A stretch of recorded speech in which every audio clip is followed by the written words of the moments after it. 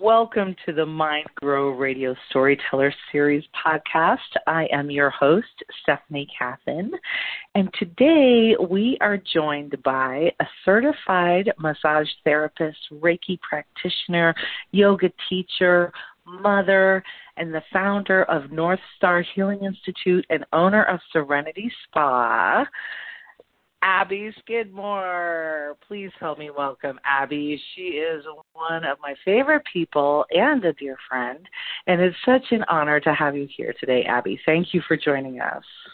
Thanks for having me, Stephanie. I want to just dive right into this conversation. As you look around your life now, all of these amazing achievements, you just opened your second location of Serenity Spa.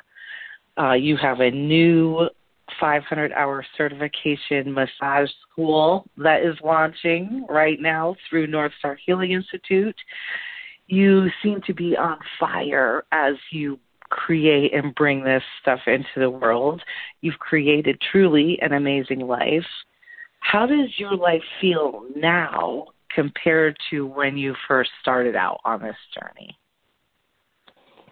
It's been really great to see things unfold, and I pat myself on the back for just not giving up and not, giving up on my dreams and goals, because it has not always been easy, but it's very rewarding when stuff actually shifts and manifests into reality, and we don't ever know how long that might take or how fast it can happen, but when it does, it is truly a blessing. So I'm very grateful, and things are definitely different than when I started out, of course. Lots of years. Can you give us a little glimpse of that? Yeah, of what that looks like for you? It's quite a story.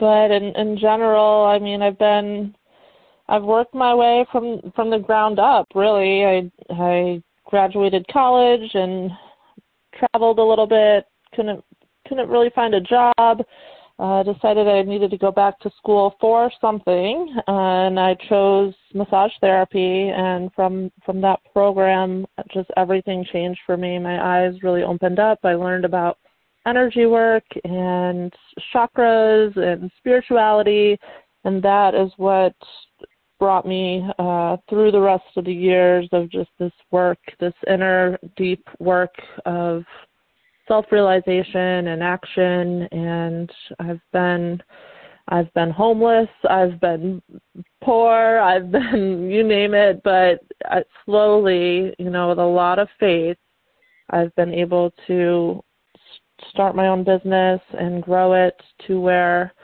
I can now help others in all sorts of different walks of life, and I'm very grateful for that. When you were homeless, I've been homeless too. It's a horrible feeling. And when you were there, could you imagine yourself living the life that you live now? Like, could you imagine that you were going to create something so spectacular as what you're experiencing now? Probably not back then. I mean, when you're in that type of situation, a lot of times it's hard to see from the day to day, like just getting through the day and what the next step is, and what's right in front of you. Throughout the years, I've been able to really look at what I want to manifest and what I want to do and where I want to be, and be more present and live in the now moment, but also work hard toward my goals. So I've had a good imagination through the years, but when you're down and out like that, it's tough to see all the greatness that lies ahead. But yeah. And you didn't give up. No. It is so wonderful to see what can happen when you don't give up, regardless, right, of what your circumstances are, regardless of what you're living in this moment. There can be a positive outcome ahead. and it doesn't define us. You know what I mean? Like, Absolutely. It's so great to actually witness something coming out of a situation that at the time felt so dire or desperate, you know. Was there something that made you decide to travel the journey of an entrepreneur? Since high school, I knew I wanted to own my own business one day. I didn't really know what that was or how I would do it, but I knew I wanted to work for myself and be my own boss. And I remember we had to pick something to research and to write a business plan on in one of my classes, and I couldn't think of anything. I don't know what I want to do, right? I'm young. I don't know what I want to do yet, but I had to choose something for this project, so I chose a spa. And now here I am, the owner of 2 different spa locations, and just everything I worked toward. I think it was like my higher self knew that was kind of my path, but I didn't know at that point that that's, I was really working toward my future by doing that. I just kind of had that little light bulb. I said, okay, I'll do this. Okay, I'll do that. And then here it is. And it's amazing. I've been inside your spa.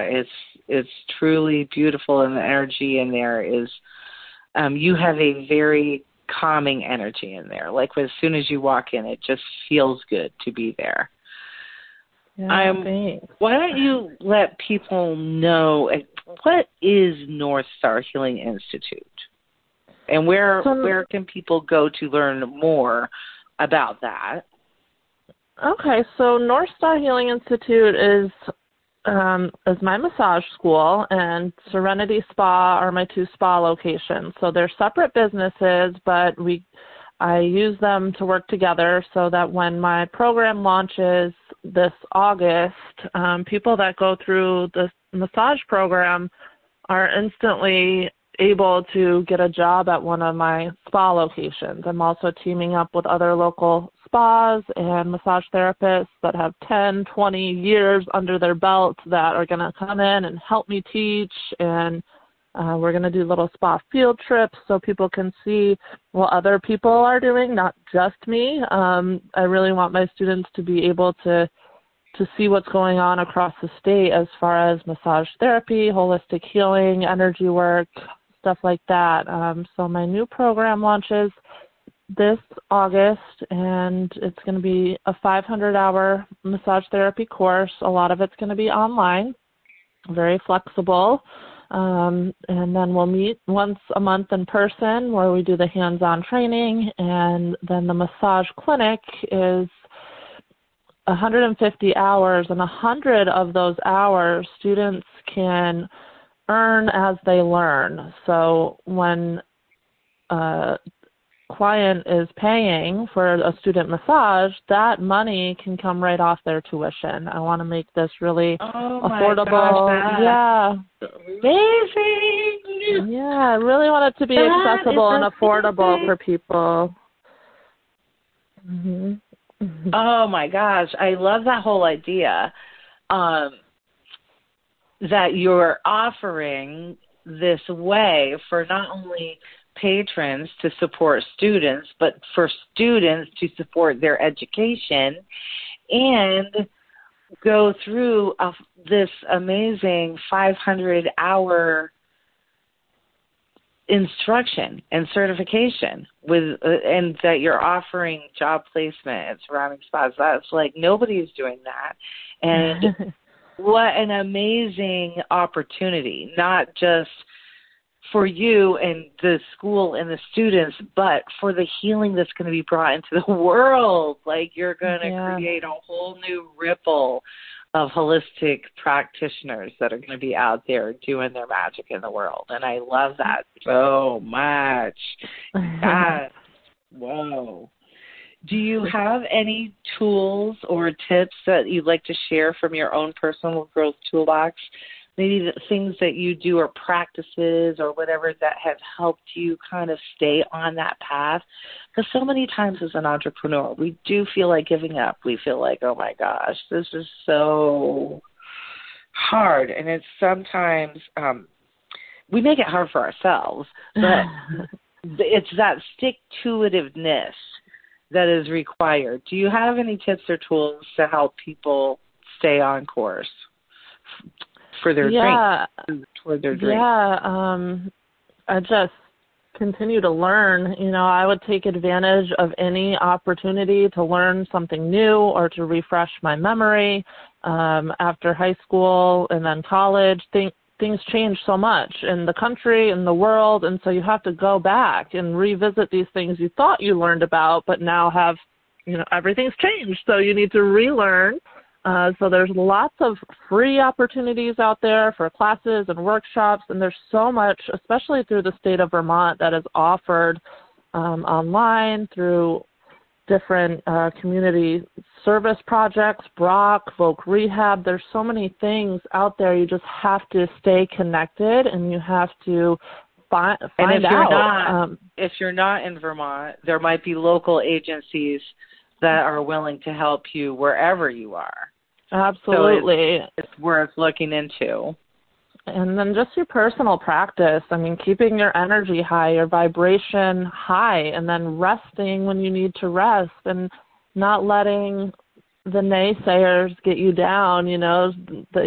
Don't let people should on you. You should do this, you should do that, and you can take what they say and observe it, but then always tune back into yourself and your heart and your life's journey, and follow your path, and don't let all those other words kind of change your heart and what you want to do with your life, because it is your life. So clearing and protecting your energy, following your heart, and sticking to the people that really support and love you is really important for anybody, let alone entrepreneurs that are trying to do their own business. Yes. Oh, so many good gems in there. Abby, where can people go to learn more about you and the energy that you bring to the world? So I am on Facebook. Both of my businesses have a Facebook page, Serenity Spa Vermont, North Star Healing Institute, and I'm on Instagram under North Star Healing Institute. The websites would be serenityspavermont.com, and northstarhealinginstitute.com has where you can click the menu and join our team and show your interest about the massage school. For Serenity Spa, you can book right online at both locations in Wilmington and in Manchester. We also offer some traveling services and different workshops and things people can get together and do. And they just have to contact me via email, my cell phone, or the online forms. There's plenty of ways to reach me, and we can be pretty creative and flexible with different treatment options and workshops and things. That's so great. Thank you so much. Do you have any, let me see.